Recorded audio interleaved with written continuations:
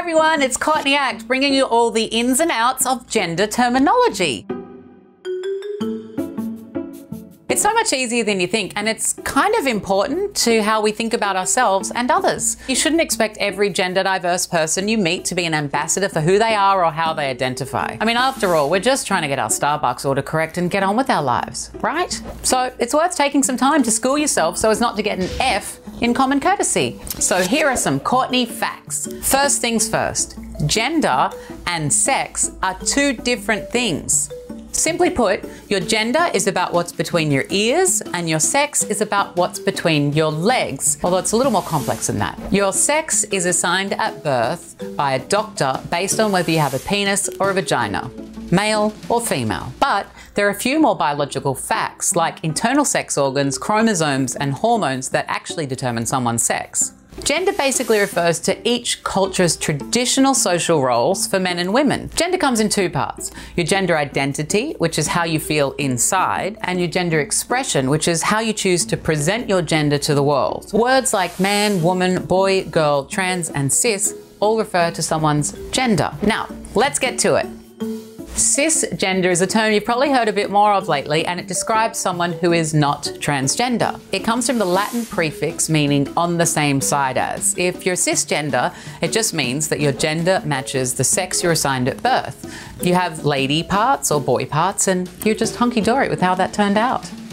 Transgender, first of all, the word is transgender, not transgendered or transgenders. A common mispronunciation, but it means that how you feel on the inside doesn't match how you look on the outside. Some trans people might take hormones or undergo surgery to bring their bodies into alignment with their gender identity, but not all trans people can or will take those steps. Being trans is not dependent on your physical appearance or medical procedures, and so often trans people can be reduced to their genitals. Like, does she have a penis or a vagina? And when you think about it, that's kind of rude. I mean, we're all gonna make judgments, I get it. Being inquisitive is natural, but whenever I catch myself doing that, I just like to say, does it matter? And how is that my fucking business?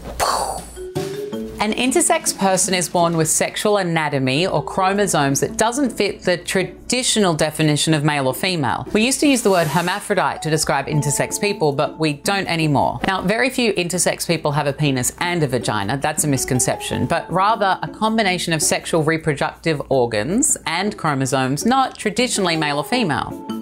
A gender fluid person is someone who doesn't fall into the binary, be it the cis concept or the trans concept. They prefer to simply be seen as a person who will choose to live and look in whatever manner they feel is true to themselves. They might look traditionally like a boy or like a girl or somewhere in between or none of the above. Their physical appearance might change too. Like me, I identify as gender fluid. Sometimes I'm a boy, sometimes I'm a girl, and sometimes I'm just me. Now, remember with all of these things that it's about respecting and learning about people.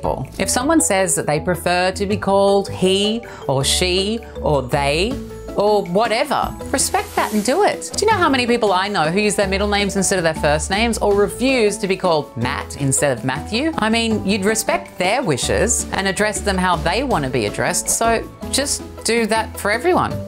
I hope you've enjoyed my little Gender 101, and I hope I've answered some questions. If you've got any more, ask them down below. Let's start a conversation.